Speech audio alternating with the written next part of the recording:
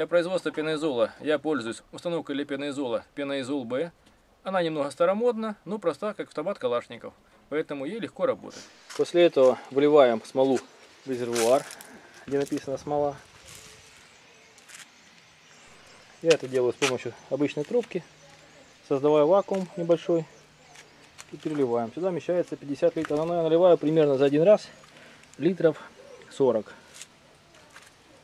Во вторую бочку мы заливаем готовленный раствор, который в пропорции, как мы испытывали, должен быть прозрачный. Если он будет мутный, значит не хватает пенообразователя.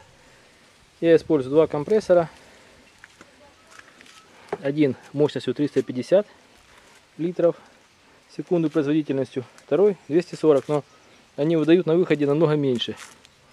И в сумме получается примерно около 350 литров выходной производительности. Подключать их желательно с разных розеток, для того чтобы не было перегрева сети дома, нигде ничего не выбило. Утеплять мы будем сегодня такой дом. Он из белого кирпича, внутренняя стена выложена ракушняком и толщина прослойки примерно от 5 до 10 сантиметров. Для того чтобы определить толщину пустоты, я делаю из проволоки вот такой крючочек с загибом длиной примерно 30 сантиметров. Вводим в отверстие, нацепляем кирпич с той стороны, опускаем, и разница этих глубин является общей пустотой. У меня здесь 5 сантиметров. Вот зацепился за кирпич с внутренней стороны. Если взять с другой стороны, берем то же самое, берем ножи опыт, вот здесь засыпается примерно 10 сантиметров. Так что стена разная.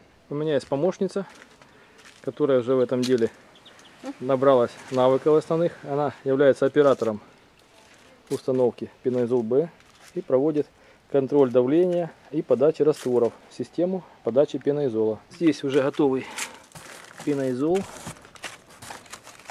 Ему уже 3 дня. Немножко не хватило смолы, мы докупали. Вот он имеет такую консистенцию, упругий. При нажатии принимает свою форму и не сыпется. Если бы было много ортофосфорной кислоты, то при нажатии он был бы хрупкий и раскрашивался в руках. Здесь же все плотно.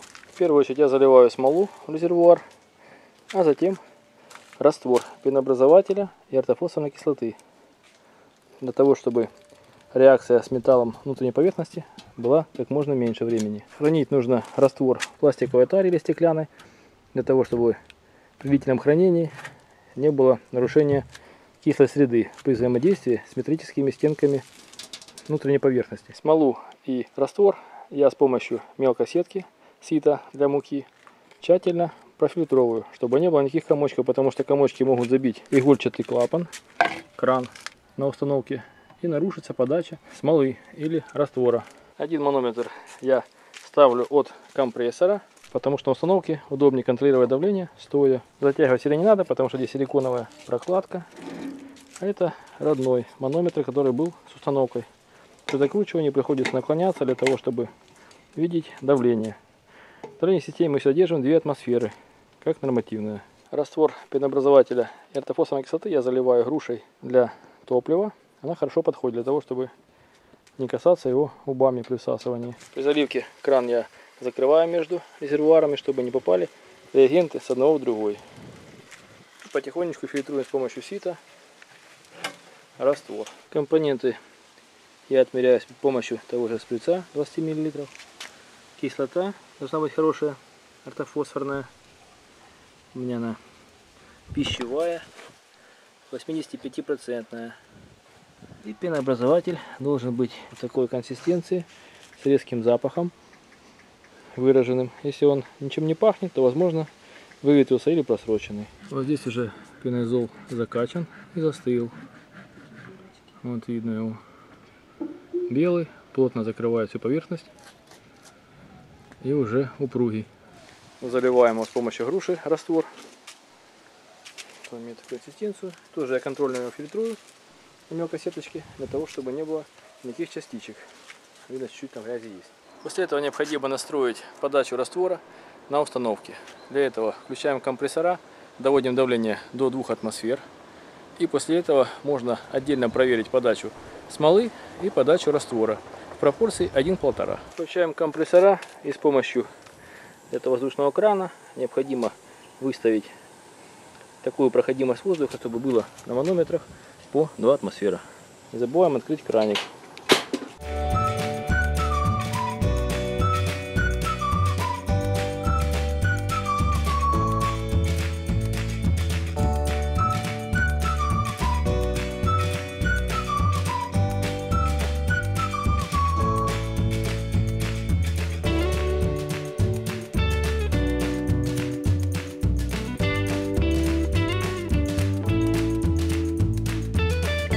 Теперь берем обычные часы, мерную емкость и начинаем выводить расход. Необходимо вымерять литр смолы в минуту и 1,5 литра раствора в минуту. Использую такой мерный стаканчик обычный под сахара, он хорошо подходит.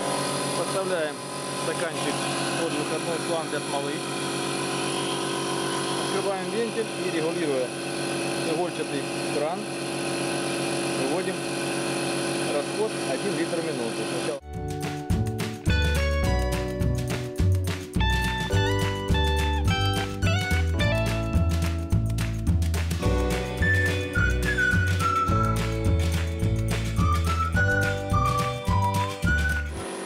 Наконец, литр в минуту выставлен. Теперь выставляем раствор 1,5 литра. Снимаем шланг подачи раствора в пеногенератор.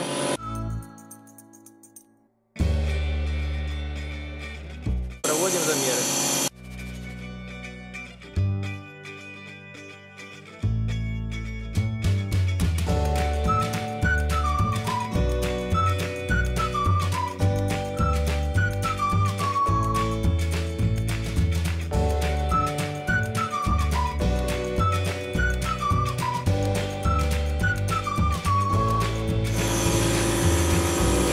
Раствора 1,5 литра в минуту, можно начинать работу.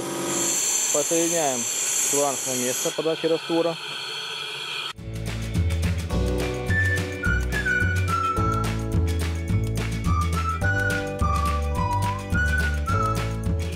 Подключаем выходной патрубок шланг для подачи смолы.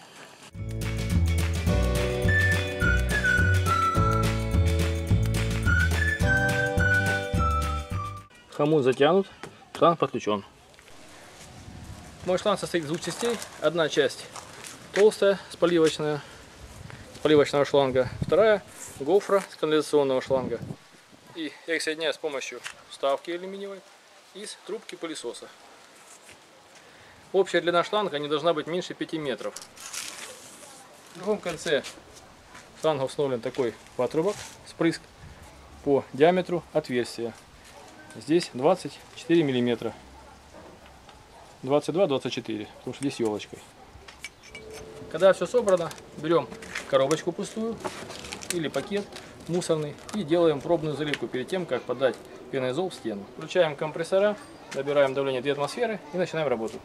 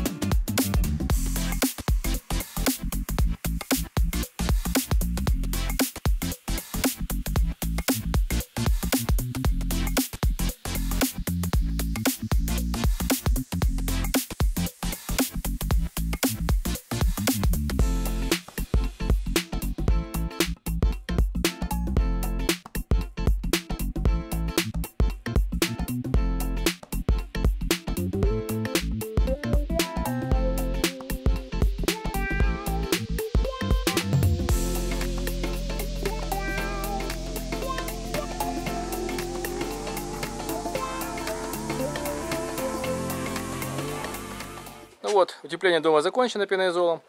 Материал сделан правильно, по правильной рецептуре. Он не упал, не присел и стоит как положено. Видно его. Видны белые пузыри, они не присели. Даже оттуда птички повылетали, воробьи. Там уже им жить негде. И блестит. Видны колбаски, которые позастывали в том положении, в котором они вышли. Все отверстия заполнены. Видно, что здесь уже застывшая прошлого раза, а здесь уже свежая. И вот она. Жена уже смела, правда, здесь веничком. Поэтому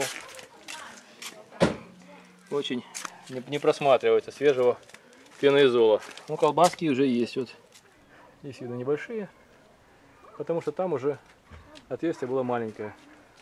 Стирается хорошо. Вот видно, что если провести пальцем, все легко снимается. От цемента и от кирпича.